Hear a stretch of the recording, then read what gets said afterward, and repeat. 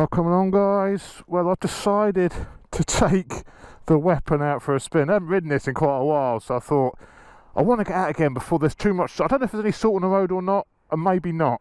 So I wanted to get out on the H2 again before the salt goes down, before everything, before the winter really sets in. And I'm not riding it in the winter, obviously. So this is it, a quick spin on the H2. So it's been about a month, maybe 2 months since I've ridden this bike. So I really wanted to get out on it again, see what she's like, remind me why I have this absolute beast of a bike. Let's do it.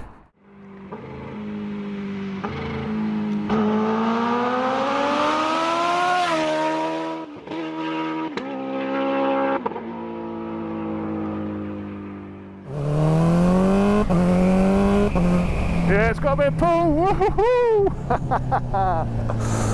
Oh dear. Oh, it's weird. You haven't ridden the bike for a while and you go on it again. It's almost like you're riding it for the first time. And this bike, what I love about this thing is just initial throttle opening. It's got so much power there.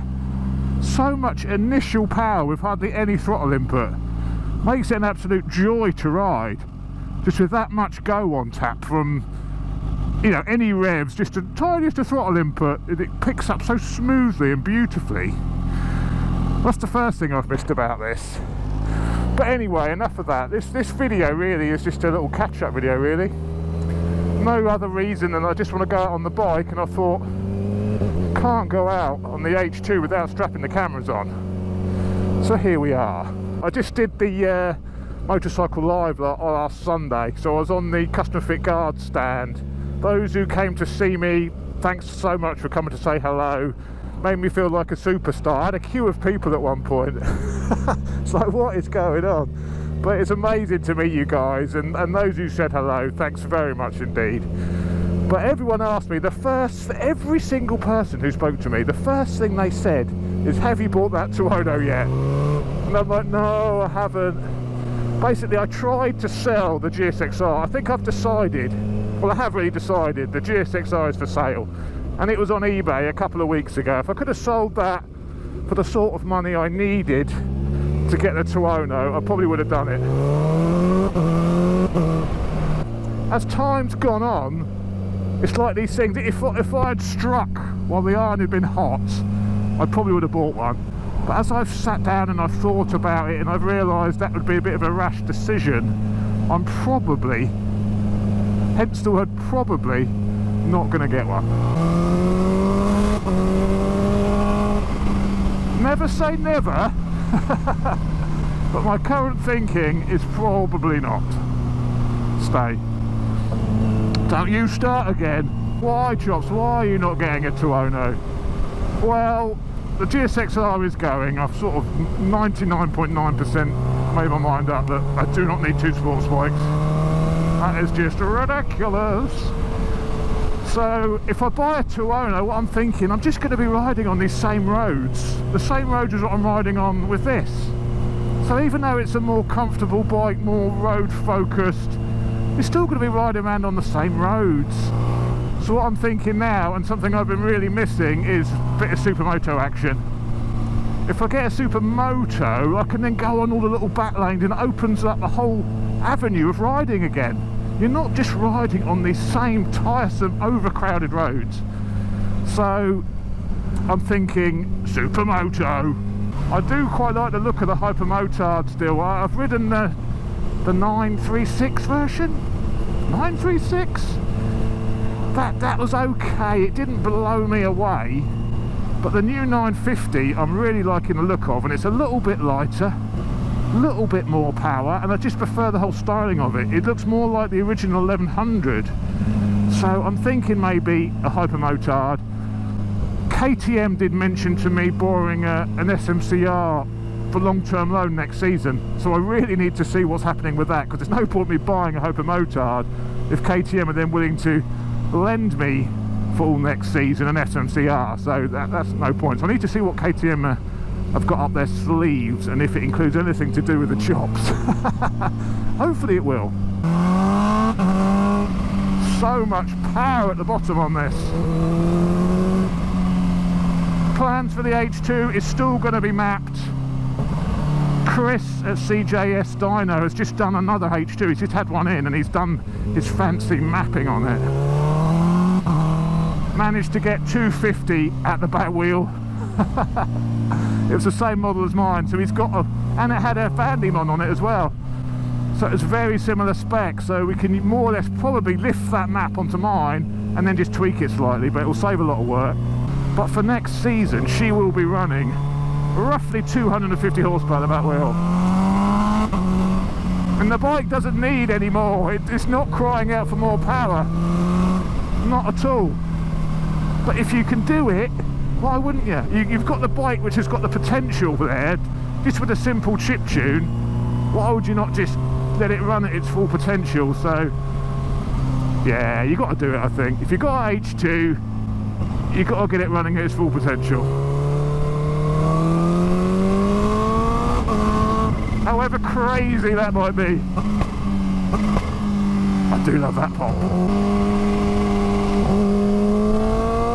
Mid-range is a little bit snatchy on this. I'm hoping that's one of the things we can address with the map.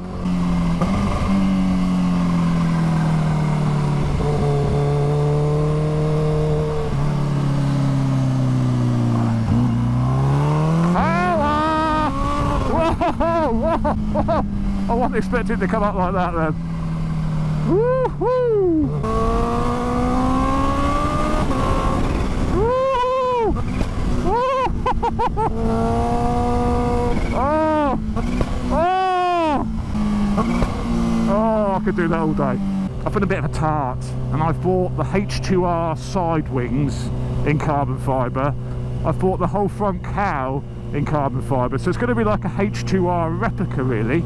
I'm not going to do the full-on no mirrors, big fins on there because I like the mirrors, but it's going to have the side wings, the carbon front cowl, and they're going to be going on like a little garage video fitting those carbon bits. So that's from Moto Composites, my favourite carbon provider.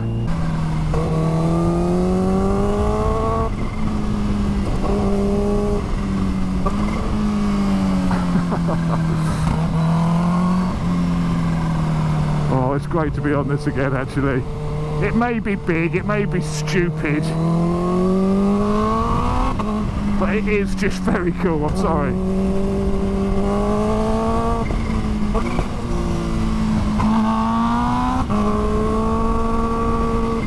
They started putting up these noise cameras around Lumi's area, so I'm staying away from Lumi's at the moment because there's noise cameras going up.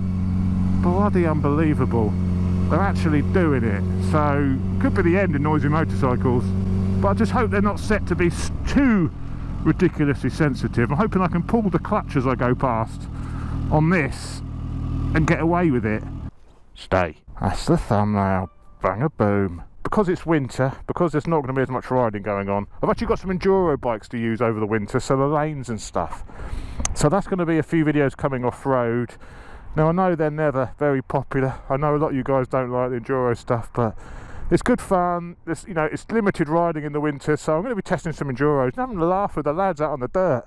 It's great fun, guys. So honestly, let me tempt you into watching those videos while you stand back and watch a man drop his H2 on the gravel.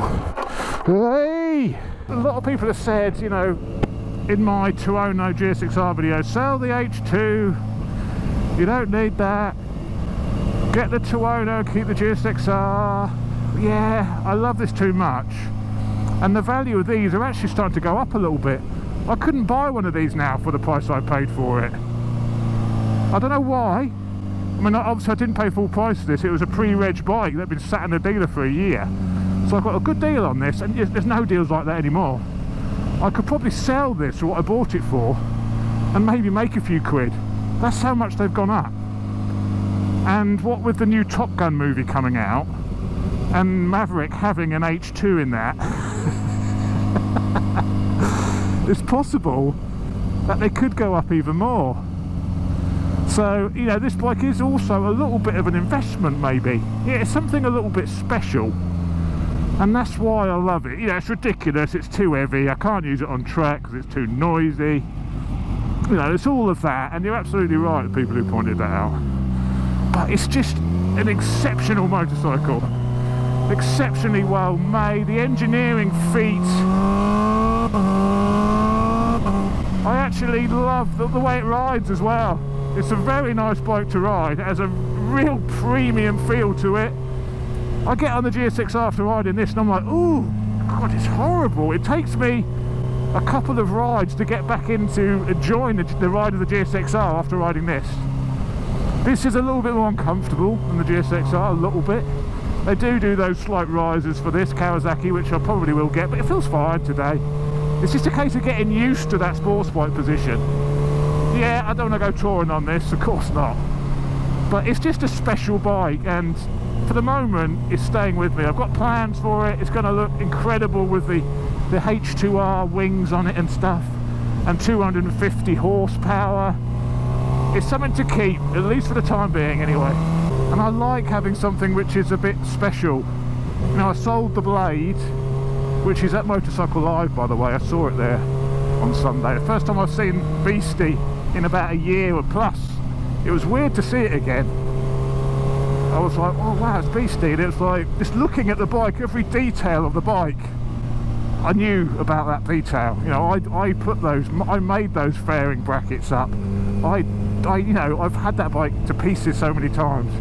It was strange just to look at it and go, that little bolt there, there's a history of that bolt, and only I know about it.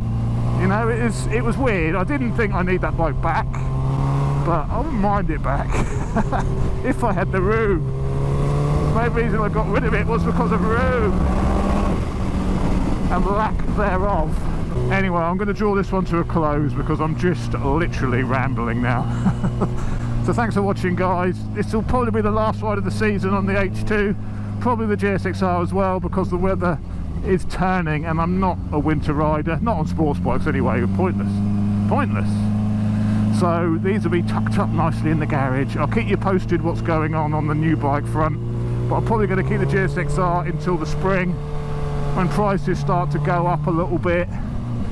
You know, it's selling a bike this time of year is ridiculous. So I did that with the Super Duke last year and ended up giving it away because I was selling it the wrong time of the year. So I'm going to hold off and just see. I want to test the new Super Duke. I want to test these new Nakeds. That could be the way to go, you know. And if KTM sort me out with an SMCR, or I'm thinking maybe the Enduro R, and then putting SM wheels on it and having a best of both hybrid type thing. If they sort me out with that next season, then yeah, maybe I'll get the new Super Duke as well. And have a garage slam packed full of exotica. But there we go, I'm going to leave you to it, guys. You've got things to do, I expect, people to see, jobs to do. Your lunch break's nearly over, you've nearly finished your poo, it's time to wipe. So I'll catch you next time. Thanks for watching. Oh, one last thing before I go. I'm going to be on Mr. TMF's live stream on the 29th of November. So if you're free at 8 o'clock on the 29th, I'm going to be a guest star on TMF's live stream. So come along, say hi, give us some shit on the comments. I don't know what it's going to be like. It's going to be like Smashy and Nicey, but with a lot less hair going on. Come along and join us. See you there. This is power level 1, which is full power. Jesus! Go! Look at this. Oh, this bad boy. Check it, man. This thing is absolutely bonkers.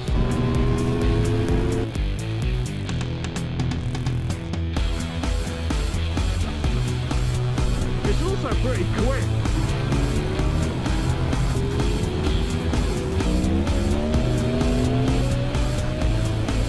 Yeah, alright. Never mind getting beat up. Give me this any day of the week.